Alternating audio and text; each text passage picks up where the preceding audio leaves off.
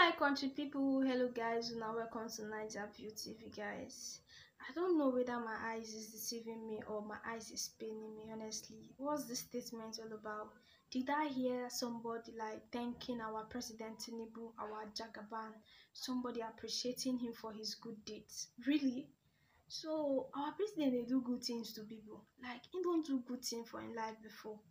To the extent of this person coming on social media to tell him properly, and he happens to be one of the Nigerian Nollywood actor that came on social media to appreciate him for saving one of their legend that was sick, giving out his assistant to fly the person to out of Nigeria for a better treatment, for a better surgery. The assistant came from president's family, both the son Seyi and Tinubu himself, that this person is really grateful. Even the legend himself is really appreciating president. It didn't shock me, guys. So our president they do good things. So be say Nigeria never notice say our president a better person. Why they come they talk say they do better? But this one shocked me and it shocked a lot of people. But come to think of it, wetin dey happen for this Nollywood sef? This our industry, wetin dey happen? Every time dem dey fall sick, and the kind of sickness wey dey before them na foreign sickness wey be say we no too dey hear their name. Na the sickness wey dey for them before you know it, pia dem go call for public assistant. What's really happening?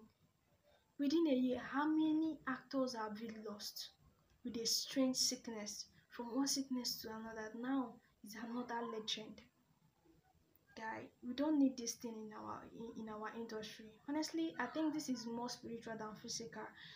That is what we should figure out right now. The hate is now much in Nollywood industry, and the fast we like get to it, the fast we approach success. If not, they will be dying one after the other. They will be killing themselves. Honestly, I don't think it's outside that is doing this.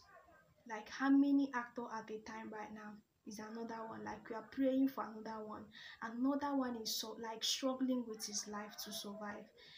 Please, God should save our legend. And a very good thank you to Mr. President Seyi. I don't try.